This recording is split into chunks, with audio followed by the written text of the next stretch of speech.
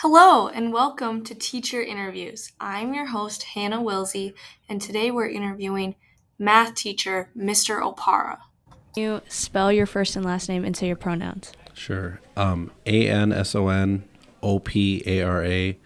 Pronouns are he, him. And what is your position at this school? I am a high school math teacher. Okay, and then what job do you have besides teaching? I'm the head boys varsity soccer coach, and I also bartend. And how did you get into bartending? Actually, during college, I was looking for a job where I didn't have to spend like a lot of hours to try to make like good money in the time that I was working. And first I started serving and learned how to do that, and then quickly moved up and then got a job bartending and found that the money was pretty good for limited amount of time of working. So like what I could make in an 8-hour shift would take me like 30 hours working at Target or something like that. How many different restaurants have you worked at? Holy cow.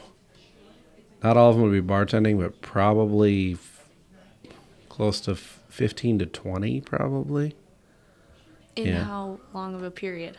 I would say since I was 16. So when I was 16, I think my very first like food service job, I worked at a Subway. And then I've worked at the first serving job I worked at Perkins. So I learned how to wait on tables, things like that. And then I worked at Red Lobster in Golden Valley on 55. And then that was different because that was the first place I ever worked at that served alcohol. So after serving there, then they quickly were like, you're really good. You can do a lot of tables at one time. How would you feel about moving into the bar? And I was like, well, I don't really know a lot about like different drinks per se or anything. And they're like, we'll teach you. And I just kind of went from there. And what was your favorite place you've worked at so far? I've worked at Maynard's on Lake Minnetonka. Was really good to work at. Good money. Met a lot of my friends there. Most of the people that were at my wedding were from that job, and my good friends from a long time. Worked at some other places like concurrently while I was working there before I started teaching full time. Some of my buddies were general managers at other places, and they just needed reliable workers. So I've done management and stuff too, and bartended at other places. But pretty much stayed there, and then now working out at Lord Fletcher's, which is also out on the lake. That's been really good money. And how frequently are you working there? Since I've had a daughter, I've cut down, so I do like 3 nights a week. But I used to work like 5 days a week. Yeah. Not just in the summer, but during school? No, just during the summertime. Yeah, I haven't actually bartended while I've been teaching, except for my first 3 years. I did a little bit, but I just would do weekends. I do like 2 nights a weekend or something like that, like Friday, Saturday night, or maybe 1.5 on average. Do you find it hard to manage having 2 jobs at a time, or is it fine since it's not? When I was first teaching, it was not. It was really hard because the hours like teaching, I'd be here, in the morning till 3 or 5, and I was working at a different place for my buddy, and the shift would be from like 5 till 3 a.m. So I would be exhausted at the other job, and then kind of like get a second wind around like 11. I'd be like, okay, I think I can go now. But then when I'd like be driving home from work, I would just be like gassed, and I would just sleep all day on Saturday until like 2 hours before I had to get up and then go and do it again. So it would mess with my sleep quite a bit. I try to do it a little bit here towards the end of the school year. They want me to kind of come in, but I don't press that because the sleep gets really messed up for me to be working nights and days, and then it's like your body doesn't know when it should be awake and when it should be asleep.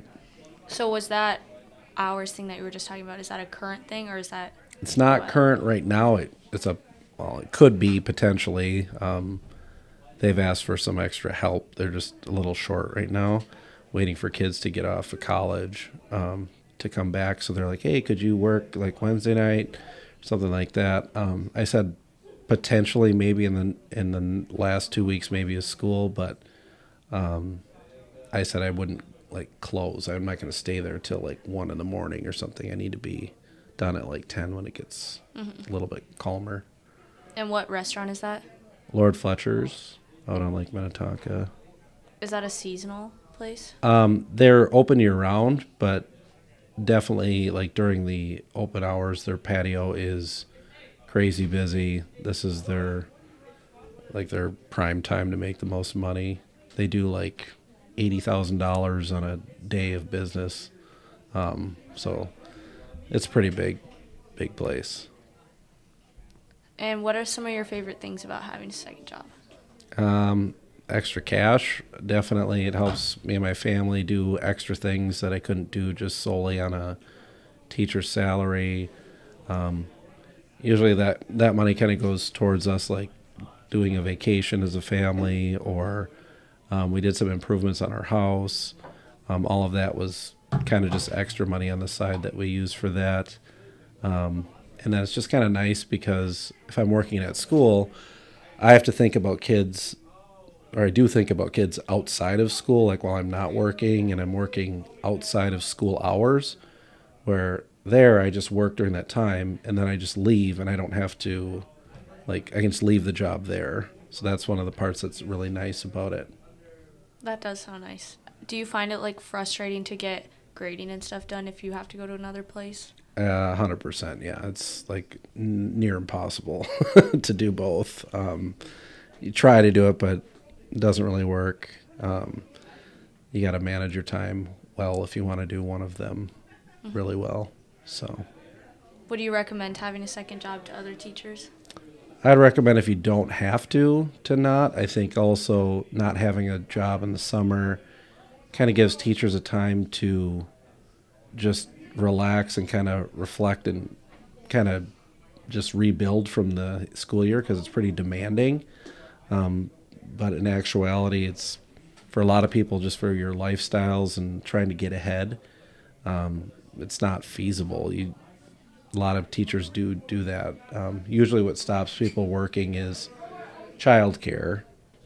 So some people are like, well, I could work, but then I'd have to have childcare if they have children. So luckily with me and my wife, we still do daycare in the summer, but we don't do full-time. We switch it to part-time, and then I can work a couple days of the week. What are some important lessons that you've learned from working 2 jobs? Working 2 jobs, one thing is time management and making sure that you're not like putting one in front of the other.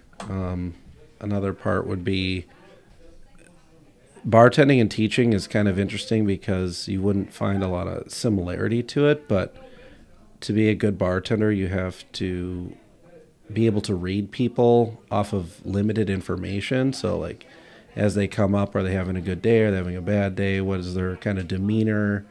As a teacher, you have to do that all the time too. So they kind of go hand in hand. Obviously, like what you're doing at either job is different after that point, but you're constantly looking at new people all the time. So the skills transfer over. So it's kind of interesting that it works that way. Okay. Thank you for your time. No problem. Thank you for listening. Stay tuned for the next episode.